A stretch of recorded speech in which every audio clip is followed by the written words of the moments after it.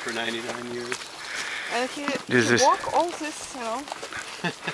You can see why people don't come here. It's not easy to get to. This is Chandrasekhar Swami. We are in New Vrindavan on Friday, May 7th, 2010. And this is the old Vrindavan where Prabhupada came and he spent time here. This was the first house in New Vrindavan, and it's a holy place, a place of pilgrimage.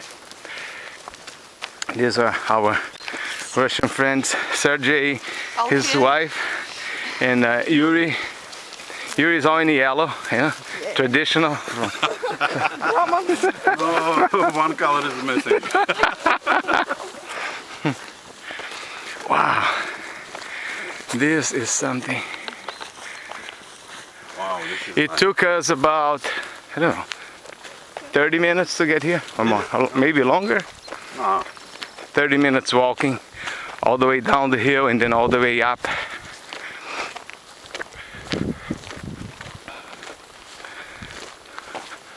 Can you make more comments? Because my camera is recording also. Oh yeah? They put in those windows on. So how many times Prabhupada came to this place, Maharaj? I know he came once, but I'm not sure if he came more than... That's a question that the older Vrijavasis here can answer, but I don't know that thing. So And it is true that they boarded it up and you can't go in.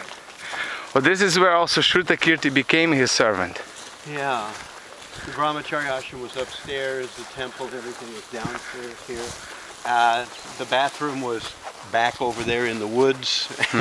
That was the bathroom. And downstairs in the basement was the kitchen. Yeah, it definitely looks like it's been...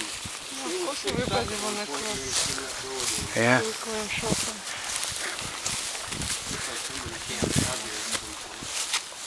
The door is open. Maybe there's something in there. Haribo? Anybody here?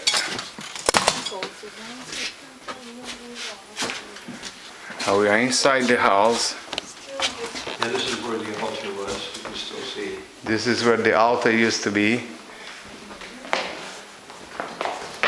Oh, look at it, Prabhupada there. Yeah. Wow.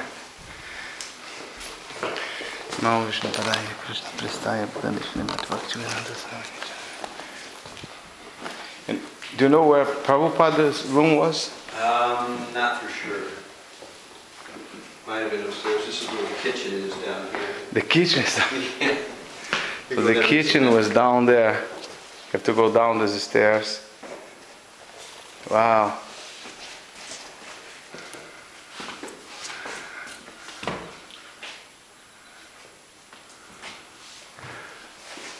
We used to have programs here, but it looks like we've always had been here a while.